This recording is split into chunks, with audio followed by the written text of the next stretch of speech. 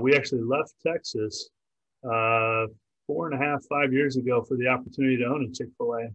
I'm a mechanical engineer by degree, which is kind of interesting. People always wonder how in the world you got from engineering to owning a Chick-fil-A. And really, it was just, for me, it was about entrepreneurship. I wanted to own my own business at one point. And throughout my career, I found myself getting further and further away from engineering and more on the customer service and business side of things. And about 5 or 6 years ago, I pursued the opportunity to own a Chick-fil-A. And I started off in Chicago with a store there because that's actually where my wife's from. And they wanted us to be somewhat near family.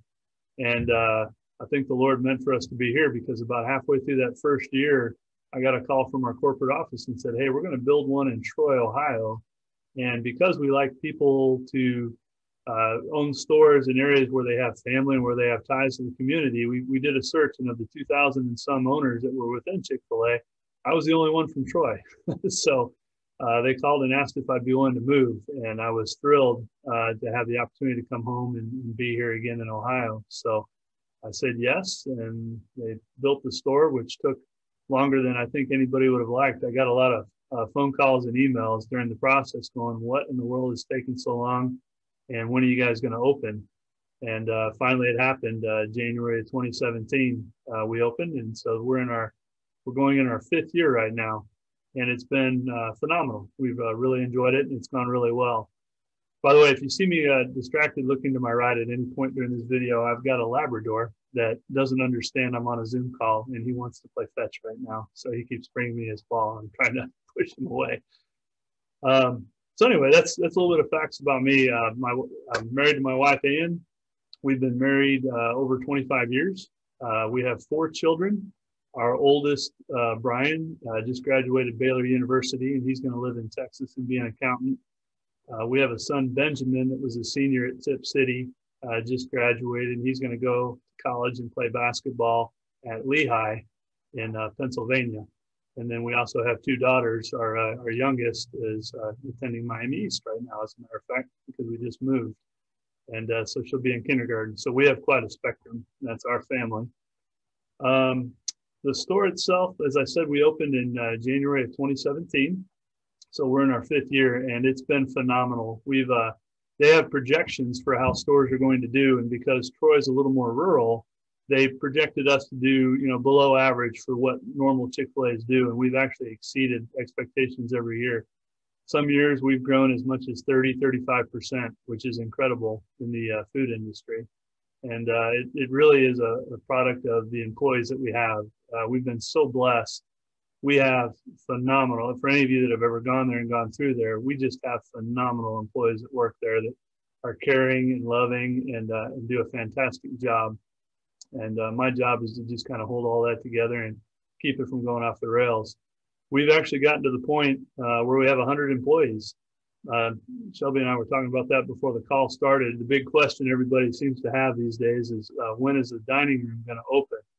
And I would love to open it today if I could. The things that are holding us back is all the government mandates right now around masks and everything. We wear masks as we work day in and day out, but having to manage that with customers that come in and be the mask police and just dealing with everything that goes along with that. Plus you have to operate at a reduced capacity. And there's just so many restrictions and rules that we've unfortunately not been able to do that. Plus right now, everybody is struggling to find employees, including us, because of a lot of the government programs right now. People are enticed to stay home and not work. And so we're just struggling to find people, but we'll figure out how to overcome that. We've overcome a lot of other things as well. And I'm confident that the Lord will bring us good people and we'll be all right. So today, what we wanted to talk about was customer service. So I'm going to talk about it from a Chick-fil-A perspective. You guys will hear, I have a strong faith, and my family has a strong faith. So you'll hear me reference that quite a bit while we're talking. That to me, that's one of the biggest things that sets Chick-fil-A apart. There's a misconception out there that you have to have a faith of some kind to work at Chick-fil-A, which actually couldn't be further from the truth. We have employees that do, we have employees that don't. But I believe for me and for a lot of the restaurant, that's a big reason that we are the way we are is our faith and our faith background. Not a requirement, but we find a lot of people are kind of attracted to that anyway.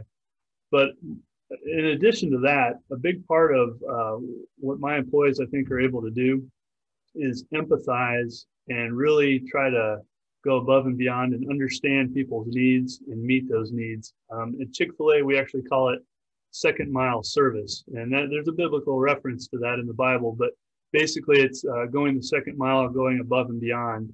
And, the way that happens in Chick-fil-A is trying to anticipate needs and meet them before people even have to ask about them. For instance, when our dining room is open, we have people that wander the dining room looking to see if people need anything before they can even ask. Like at a lot of restaurants, you have to take your drink up to the counter and say, hey, I want a refill.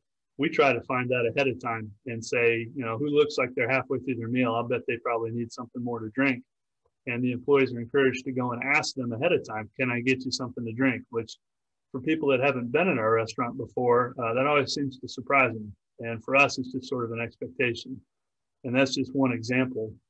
But in terms of giving grace and empathizing with people, there's a video that Chick-fil-A has that we use when people are going through our orientation that it kind of sets the tone for it. And I'd like to share that video with you guys real quick. And you'll have to forgive me. I was also explaining that I don't do Zoom calls a lot, and so I'm not real experienced at it, but I think we'll be able to make it work here. Let me try to pull it up.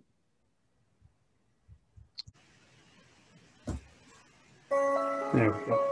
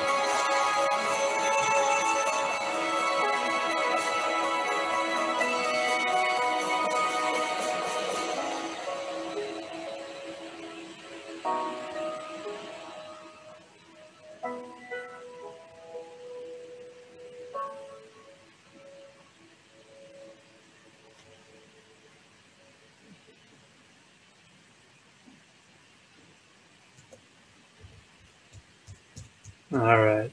Do I want to press stop share now? Yep. All right. There we go. Am I back? You're back. Okay, great. Sorry about that, guys. Apologize for the technical difficulties there. But anyway, that's a video that we show. I hope everybody was able to kind of see it and hear it. It was mostly just music in the background anyway. But the whole point of that is recognition that everybody that comes into our restaurant, whether it's an employee or a customer, has a story. And on any given day, somebody could be having a great day, somebody could be having a bad day. But the whole point is to give people grace and not always just jump to conclusions. We have, through our restaurant, we have people that, the vast majority of the people that come to our restaurant are nice and kind, but there is always that small percentage of people that are not kind, that, are kind of rude, maybe, treat people in a way that shouldn't be treated. And it's hard for people to not react in a negative way to that.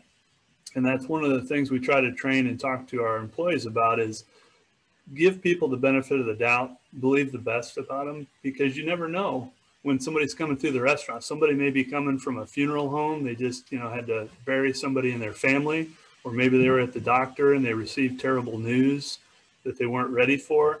And, I don't think people deliberately take it out on other people when that happens, but we all know that that's just sort of the human condition, and it's kind of hard not to do that.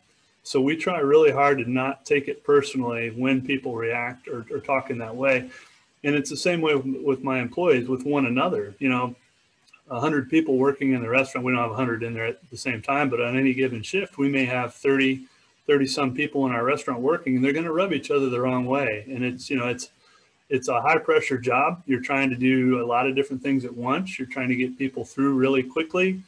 You're trying to make sure they get the highest quality. You're trying to treat them with kindness. And, people tend to, you can kind of rub each other the wrong way when that happens. And if you mentally prepare yourself ahead of time and think about that, and try to always look at it when somebody does do something that irritates you, and say, you know what, I bet you they're having a bad day because of something I don't even know about. Or even taking the time to ask them, what's going on with you? You're not acting like your normal self today. As an employee or just as a customer, giving them a smile anyway, even though they may not deserve one, the way they're treating you. If you start off that way, you'd be surprised how often that can change people's moods. And we've had a lot of customers that have come through that even come back at a later time and said, I was having a terrible day, but coming there, for whatever reason, it changed everything. This employee was kind to me, or they smiled at me, or they did this for me that I wasn't expecting. It turned their day around and made it a lot better. And those are the kind of stories that when you hear, or when the employees hear, it makes them realize that what they're doing is really important. And it causes them to continue to want to act that way, or even go above and beyond that. And I think with Chick-fil-A in particular, it's kind of, people always ask, what's the secret sauce? And there's a couple different things that happen, but one of them is I think we find a way to bring the best out in people. Everybody has the capacity within them to be that kind of person, to be the best sort of person that in turn brings out the best in other people.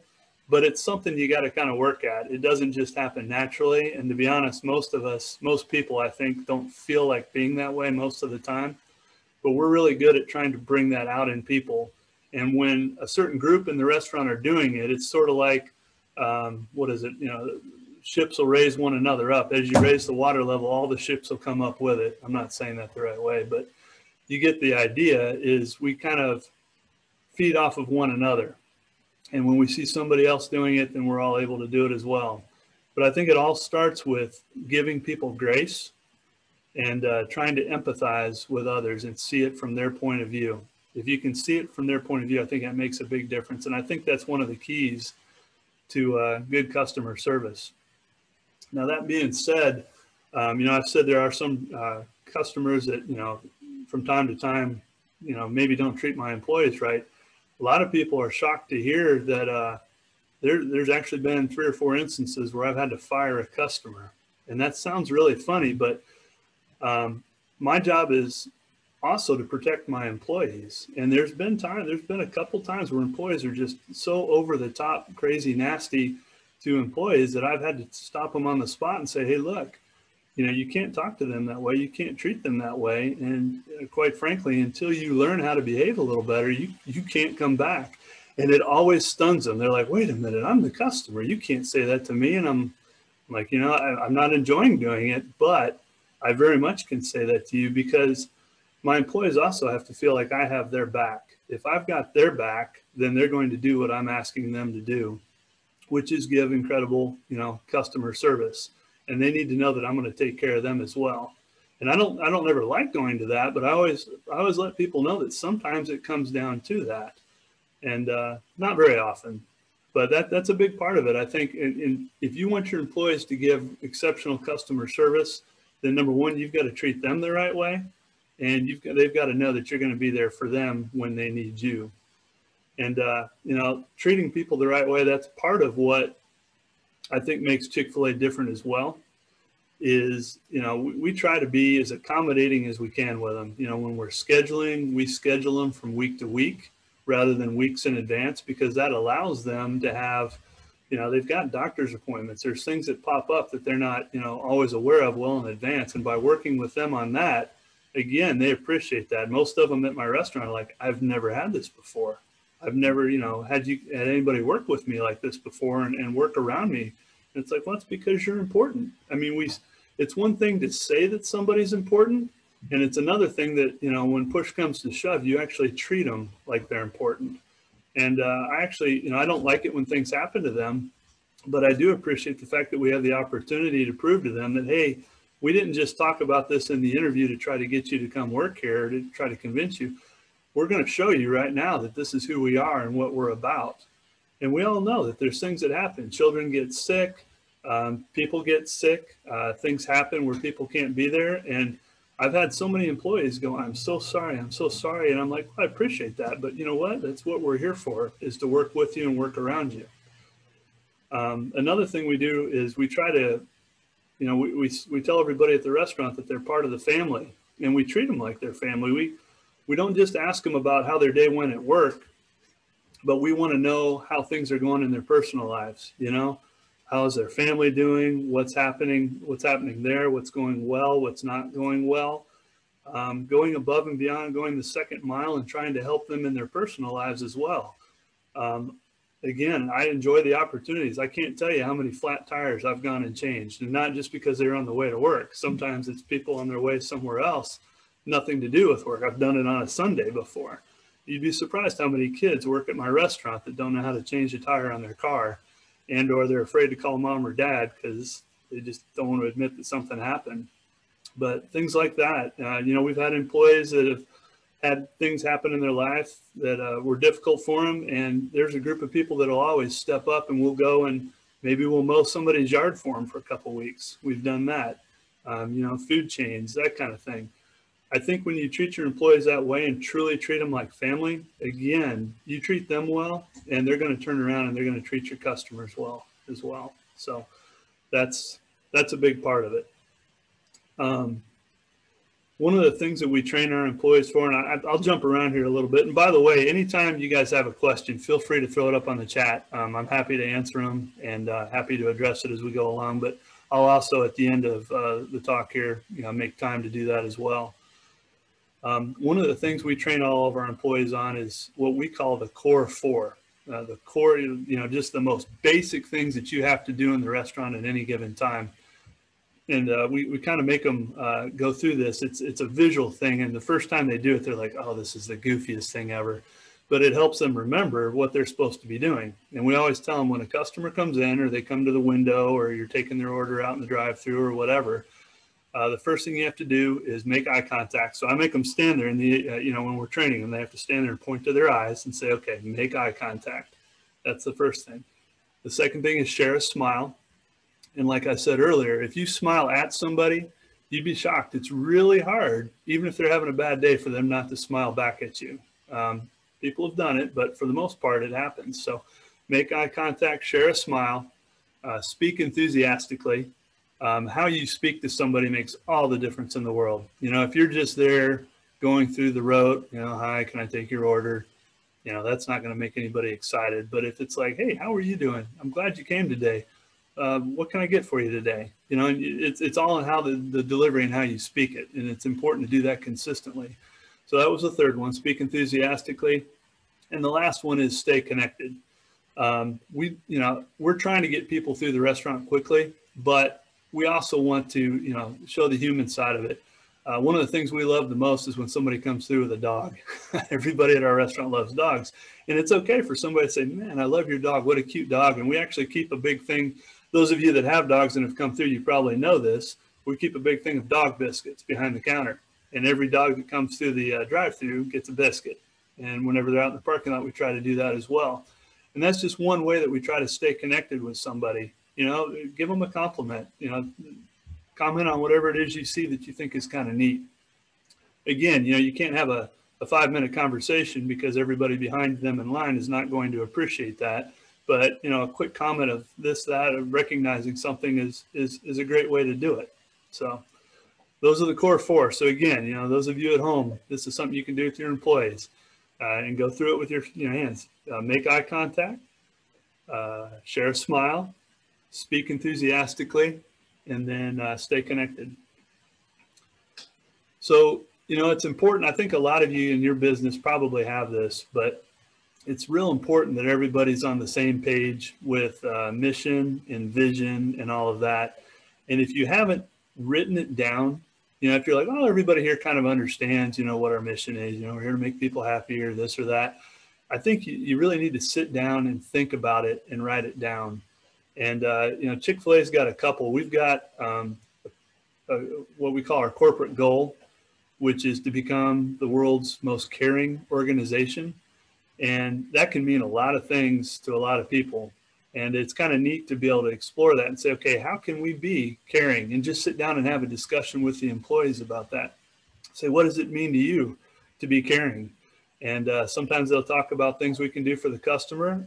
Just as often, they'll talk about a lot of things that I can do for them, which is fine. I want to hear about it. How can I be more caring for you guys? And as we talk about it, I write them down.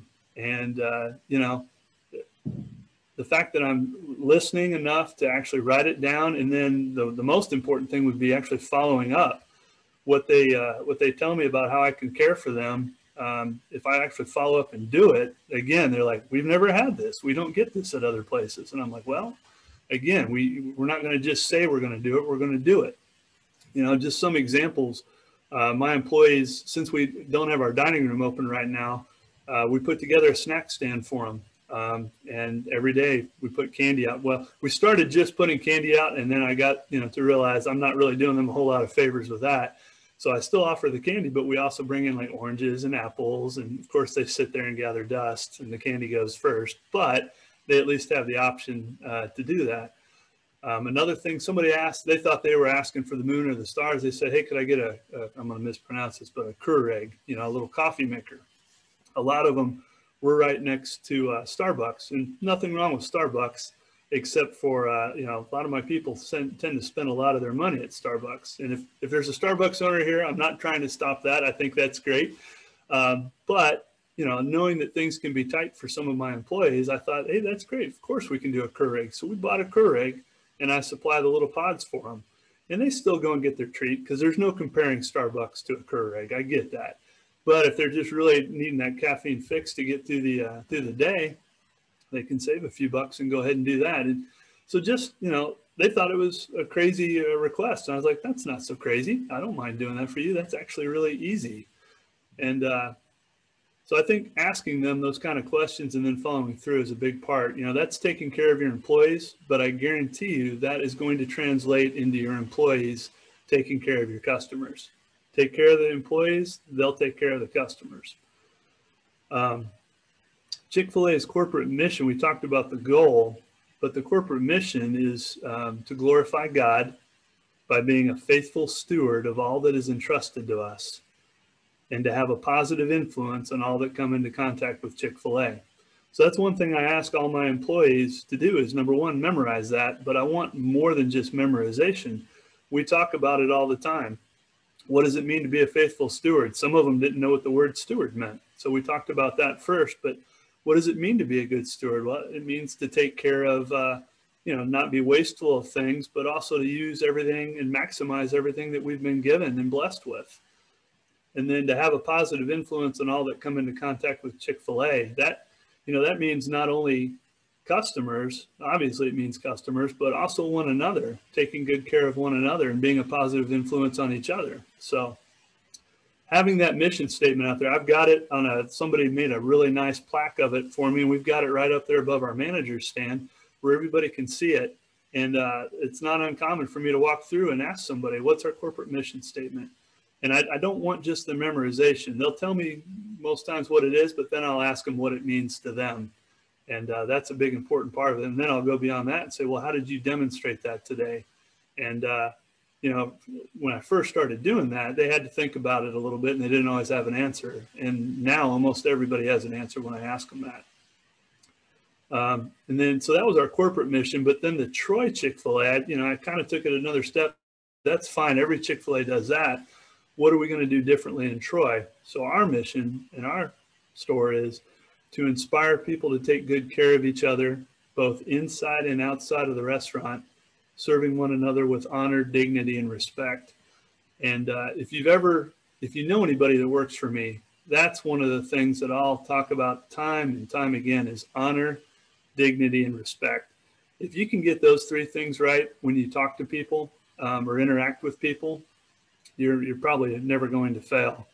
Anytime people have maybe a heated discussion with one another in the restaurant, or heaven forbid with a customer, I'll ask them right off. I won't address exactly what happened. I'll just say, did you handle that with honor, dignity, and respect? And right away, they'll be like, no, I guess I didn't. And I'm like, all right, so how would you have said that, or how could you have said that or gone through that in a way that, presents honor, dignity, and respect to that person? And it causes them to think about it. And, we all make mistakes. We all have bad days. And when they do, that's fine. But then we correct it and talk about, okay, next time you encounter this, how are you going to handle it differently? What are you going to do differently? So we try not to make the same mistake twice. And a lot of them get on board with that and do that well. So, as I've kind of said, treating the customer right and making them feel loved starts with treating your employees right and making them feel loved. I'm sure a lot of people, when they talk about customer service, they talk about what they do with the customer. And I think that's fine, but I think it starts with the employee. And one thing I always like to show people when we're doing their orientation is our org chart at the restaurant. And we have a typical org chart. I'm the owner. I have managers that, are in charge of the store, run the store for me. And we have shift leads that, really are the ones that do the day-to-day, get everything done. And then we have the team members that are at each of the positions in the store. And I kind of draw it out for them on a piece of paper and say, this is kind of what our org chart looks like. And I said, but there's one big difference here. And they're like, what? And I take it, and the typical org chart has the owner at the top. I always take the paper and I turn it upside down. And I say, this is our org chart. The most important person in our restaurant is the team member, because the team member is the one talking directly to the customer and interacting with the customer. The next important person is our shift leads. And I tell the shift leads, the only reason you are here and have a job is to support those team members and make sure they have what they need, everything they need, whether it's training or whether we've scheduled them the right way, or we're caring for them as an individual if something's going on in their life that they need help with. The shift lead, I tell them, your whole purpose in life is to support those team members and get them what they need and take care of them. Same thing with the managers. The managers are here to support the shift leads and the team members. And ultimately, I tell them, I say, I'm the owner, and I say, I am by far the least important person in the restaurant. And they're always like, oh, Mr. Doug, that's not true. And I'm like, it is absolutely true. I'm the least important person here. If I didn't show up to work one day, this place would be fine without me. That's how we have to have it set up. And when I come in, I try to show them from a standpoint of humility. And I always tell my managers this: if you want to be a manager, you've got to have humility and be willing to do the least important thing, what you would think would be the least important thing in the restaurant. When I come in and I see that things are busy and they're all scrambling around and trying to get things done and get the food out and make it and everything, and I see that maybe it's one of those times we're having a surge number of employees, but sometimes you get surges and everybody gets a little stressed. The first thing I'll do is I'll be like, hey, I'll take out the trash. And they're like, oh, no, you're the owner, you're not taking out the trash. And I'm like, well, it's either that or I'm going to go over here and start making sandwiches. Which one do you want me to do? And they're like, no, don't make the sandwiches. And I'm like, yeah, exactly. Because I wouldn't do it nearly as well as they would. They do it day in and day out. They know it well. And, we always laugh about that. I could probably do it, but it'd take me twice as long as them. So I'm like, I'm going to take out the trash. And I purposely do that almost every day when I come in to do that. And I don't want to make it to where they're relying on me to do that, where they're like, well, we think Doug comes in about this time, so we'll save the trash up for him. And they don't do that. But I make sure to make it a point that anything I would ask you to do in the restaurant, I'm going to do myself. And my managers have to be the same way. Over the years I've been pretty lucky hiring really good people, but there's been one or two people I've hired in to be a manager, which we make them train for a while. We tell them you can't just come in and be a manager. You actually have to start off as a team member. We may pay them a little different because they were a manager somewhere else, but I'm like, you've got to learn every position in the restaurant first and earn the respect of everybody in the restaurant before you get to manage them. And I've had a couple of them that said that was all fine and good. And then the first day or two, they're like, you want me to I just took out the trash. I have to do it again. And I'm like, yeah, you have to do it again. You have to be willing to do that. They're like, no, this isn't for me. And I'm like, you're absolutely right. This isn't for you. It was nice knowing you, but we'll help you find the next job. You've got to be humble and you've got to earn the respect of everybody there. And if you're not willing to do everything that we ask our employees to do, then you're not in the right place. And, quite frankly, it was better to find that out earlier than later anyway. But most times that doesn't happen. Most times people know what they're kind of walking in for and getting ready to do. But that whole org chart thing is important to me, that they understand that the team members are the most important. And I always show them that and they kind of nod and go, yeah, that looks nice. But the big thing is when they come in that we actually treat them that way and we follow through on it. And when push comes to shove, we do what we say we're going to do. That's huge. If you don't do that, then you're going to lose their respect, and rightfully so. I'd be the same way. I mentioned earlier, I've got my notes here to the side, sorry. We care for them, try to schedule around their needs. We routinely check in with the employees to make sure that they're getting everything they need. I like to have what are called skip level meetings, and that always makes my managers a little nervous. And I'm like, I don't understand why. If you're doing what you're supposed to do, that shouldn't be an issue. But I like to have meetings directly with the shift leads or the team members and say, okay, how are your managers doing? Are they taking care of you? Give me some examples of what's going well and what's not going well. And again, I take notes. And very shortly after that, I meet with the managers and I'm like, here, what your people have to say. And how do you feel about that? And it's good because I think I've managed to gain the trust of the employees in that when they tell me things, I'm real careful that when I talk to the managers, they don't know which teammate said what, because obviously if there's any kind of retribution for that, they'd never tell me anything ever again. And I tell them that. I'm like, I realize this. And I'm pretty good at changing the names to protect the innocent and all of that. But it works really well because they get honest feedback. A lot of people aren't willing to do that. How is everything going? Oh, it's fine. It's fine. It's like, well, what fine means, right? And they won't really tell you because they're afraid of retribution or they just don't want to cause a scene or they feel bad about it. They don't want to tell people to their face, but they'll tell me, on the side, if they feel like they can trust me that I'm not going to get them in trouble. And it's great because we get honest feedback that I can give to the managers. And some of it sometimes is a little hard to hear, but I think they, for the most part, appreciate that and want the feedback and they want to do better. And sometimes if you don't know what you're doing wrong, you don't know and you can't fix it. So let's see, I had a question on here. It says, do you struggle to find employees who buy into the Chick-fil-A responsibility? I've found that finding the right team members who aren't just looking for a paycheck can be a challenge. Yes, we do struggle with that. I can tell you, we probably do about 10 interviews and get maybe 2 people out of those 10 that are the right people. And, people have come from different backgrounds that work for me. From all the other restaurants that are out there, I have people from every restaurant that you can think of. And sometimes, it takes a little while. When you interview them, you kind of have to look into their heart. And you got to ask more questions than just the basic, do you know how to do this or do you know how to do that? You got to look into their heart and try to discern whether they have the capacity to be the type of person you want. They're not going to walk right in the door and be a Chick-fil-A employee. I almost never get that. Honestly, even Chick-fil-A employees that have worked for other Chick-fil-A's don't always kind of, match up to what my expectations are for them. But if they have the heart for it and we think that we can get them there, then we'll hire them and we'll work with them and train them. But we'll be real honest with them and say, this is going to be a challenge.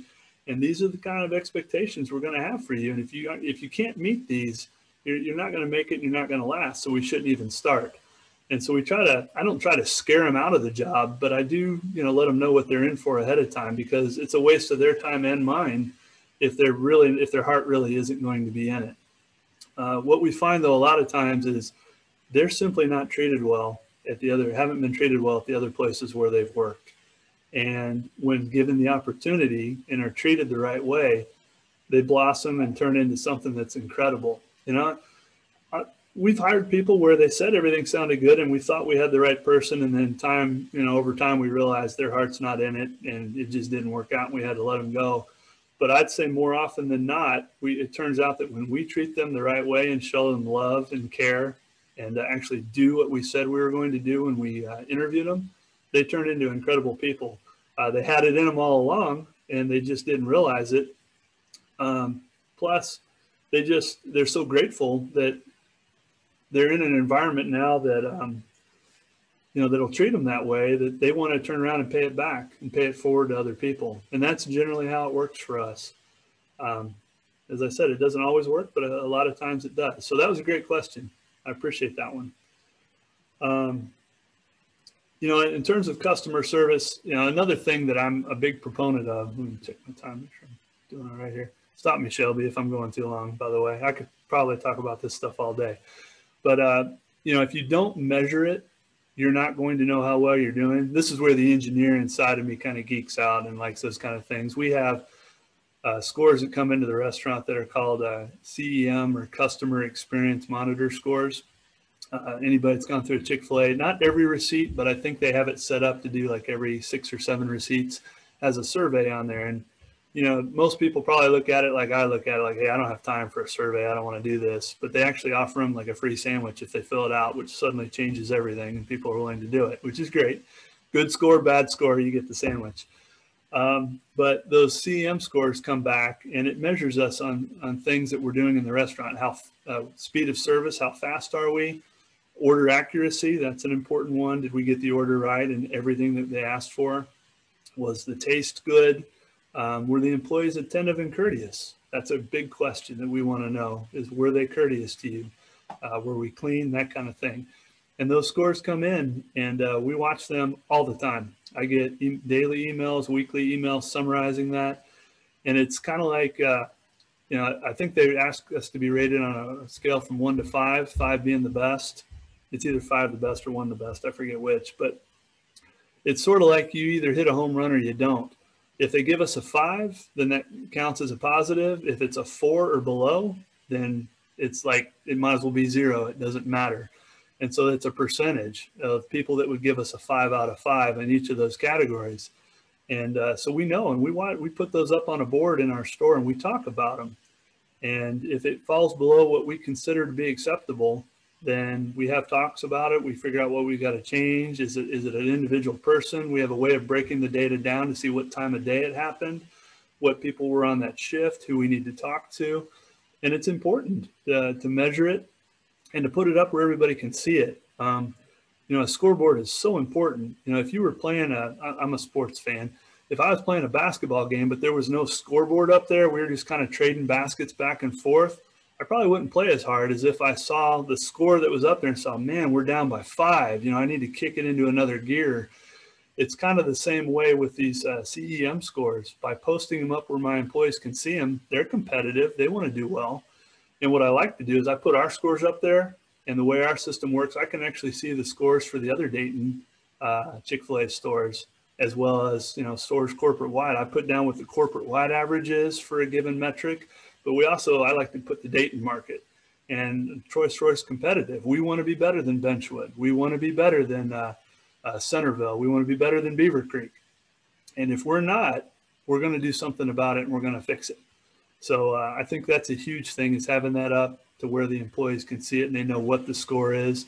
And we reward it as well. We'll have pizza parties. We'll have different things for employees. I might have gift cards for them or something like that.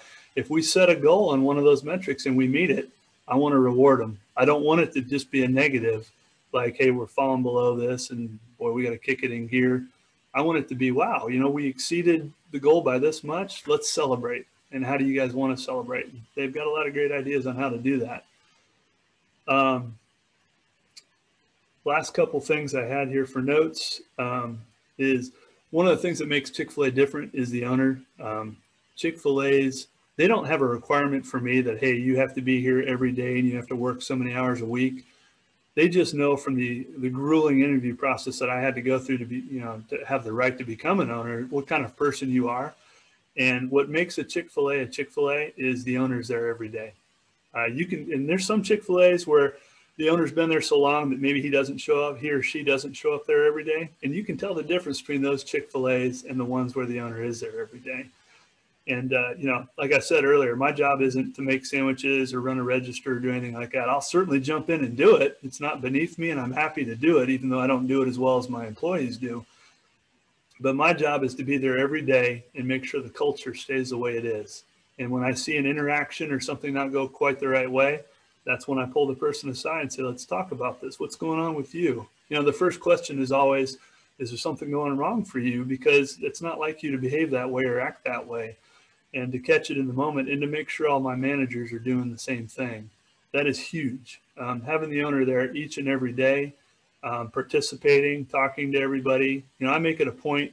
I've got 30 some people that are in the restaurant at a given time. And I make it a point, the first thing I do when I walk in is I walk through the restaurant and I say hello to every one of them individually and ask them how their day's going. And, most of the times I get the polite answer, and sometimes I get the look like, hey, I'm really busy right now. Could you just move on? And I'll move on. But I give them the chance too to tell me if something's not right and be present. And I think that's huge and that's really important.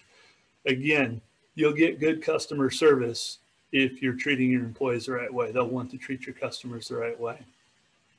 And I guess the last note I had written here was I try to make our restaurant the place where people can be at their best every day. It's expected, it's practiced all around them. And here's where I had that quote: rising water raises all ships. And if most of the people get on board, you'll find that all the people get on board because they don't want to be left behind. So anyway, that was sort of my presentation. Hope I covered a lot of it for you. I'm open to any and all questions. I haven't seen any other chats come through, so you guys can ask me anything you want. It can be about customer service. It can be about, as I said earlier, our dining room's not ready to open yet. We'll see over time. I'm anxious to do it, but there's some things that have to fall into place first before I'm able to do that. So what can I answer for y'all?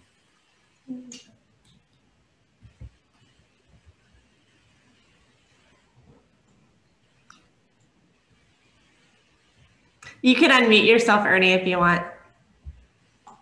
I always have a question. How do you get the rewards off the darn app? How do you get the rewards on the app? Yeah, I always have a tough time with that. I'm like, okay. Well, I can tell you that's the app. I'm technically, even though I'm an engineer, technology with the apps always kind of stymies me, but I've got several employees there that are good at it. I've had people too where you can go in after the fact with your receipt and put a receipt number in. Like if you didn't get your reward, if they forgot to click on whatever they need to click on while you're there, you can actually do it after the fact. Okay. To walk you through to do that though, one of my employees would be better at that. But feel free to ask one of them the next time you're there. They better stop down and take the time to show you how to do it. Okay. I always wondered though, but yeah. Thanks. No problem. Let's see here. I've got a couple questions that came through on the chat. Make sure I'm not skipping over any here.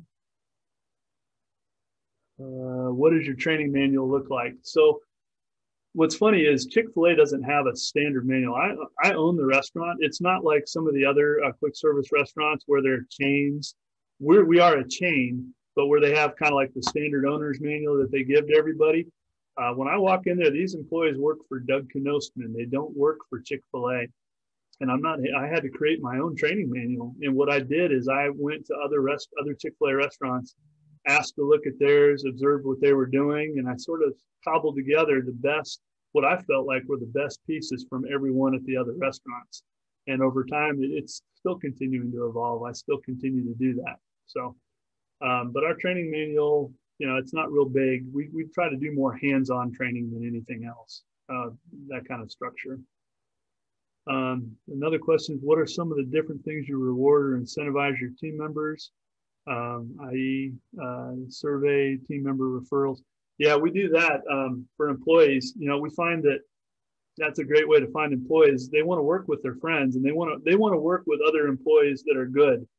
And I always tell them that, what we're looking for, people. So go out and find them and bring them in. And I will. I'll incentivize them from a monetary standpoint. I'll give them money for that. I'll put it in their next check for going out and finding people. I'll give them a certain amount if the employee, is there and makes it through like training or maybe 6 or 8 weeks. But I also reward longevity. If that employee that they brought in was there 6 months or more, then there'll be another check coming their way for that. So I think that's an important way to do it. Says, how often do you meet with your team members?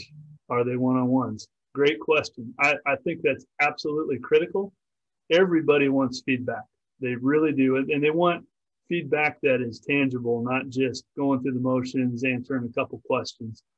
I meet with my top level managers, and there's 7 of them. I meet with them weekly. I think that's important, every week. And we talk about, store performance, but honestly, the majority of our discussion is how's everybody in the restaurant doing? Are we training the way we need to? Have we cross-trained enough people? Are people being given opportunities that want to be given opportunities? Is anybody struggling? And that's a lot of times, not just in the restaurant, but is anybody struggling personally? With 100 employees, there is always, unfortunately, there's somebody going through a divorce. There's somebody whose children are sick. There's somebody that just lost, a loved one. I want to know about that. And we talk about how we can care for them and take care of them and love on them. And that, honestly, that takes up more of our meeting than, hey, how's the store doing from a dollars and cents standpoint? If I take care of my employees, it's amazing how the rest of that just sort of falls into place, and I don't have to worry about it as much. My managers do one-on-ones with everybody in the restaurant. The goal is a minimum of doing a formal one twice a year, but we actually do it much more often than that. I'd say quarterly, we get through everybody where we sit down and just have a heart-to-heart. How are you doing? And I do skip level meetings myself personally, probably about once every month or two with, the shift members and then whatever team members want to come. So we do it quite often, and it's important. Let's see here. Now the questions are popping in. Let's see here. Do you feel the need to have a higher starting pay in order to attract employees? Yeah, you have to be competitive. I think, I can't say that I know what other restaurants are paying employees, but people that come work for me will generally share kind of where they're at. And we do try to be a little bit above that. If I'm going to have the best people, I've got to pay them in a way that treats them as if they're the best people. And we do, I pay, for the most part, base pay, but there are incentives for people too if they meet certain goals. I think that's an important thing, especially for the shift leads and above. They have to have a little bit of buy-in, and giving them a little bit of an incentive helps there as well. How often do you meet with the team members? We already talked about that. What is your policy with the senior staff that may be unhappy and the negativity is toxic to those, including patrons? I try to give people grace. My policy is I'll sit them down and try to talk about what's happening with them on a personal level that is causing them to behave that way. But if they've been there for a while, then I know what they're capable of. And the question becomes, why are you not doing what you're capable of or behaving in the way it's capable?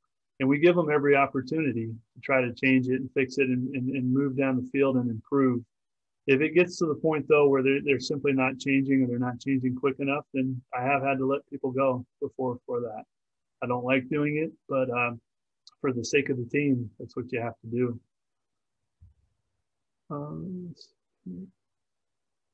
Somebody's just commenting on the inverted org chart that they like that.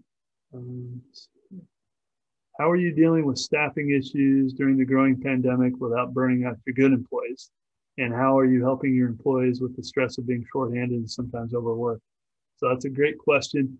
We've been actually fortunate enough. People ask, how do we get the good people that we have? I'll be honest with you. I think it's through prayer. I pray for it. I give all the credit to God. He brings us fabulous people and great people.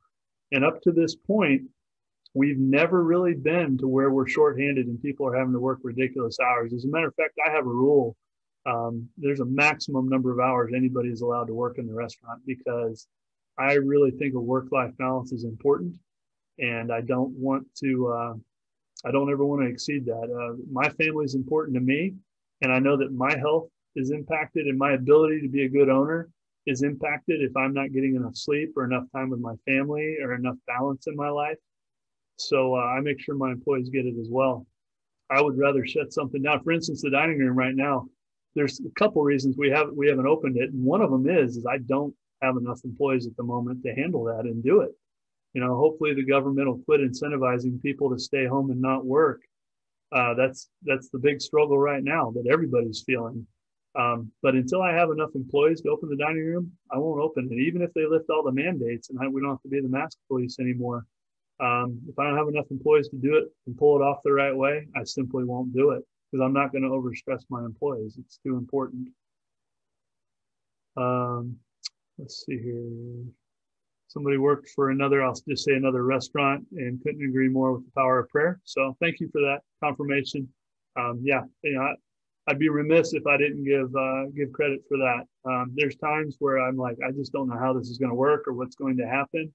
There's times where I have a lot of doubt, and when I go to prayer and give it over to the Lord, He always takes care of it, and I have to give Him credit for where we are today. That's why we have the restaurant we have. That's why the people, I think, behave the way they do. Is whether they personally have faith or not. I think that's a big impact on us.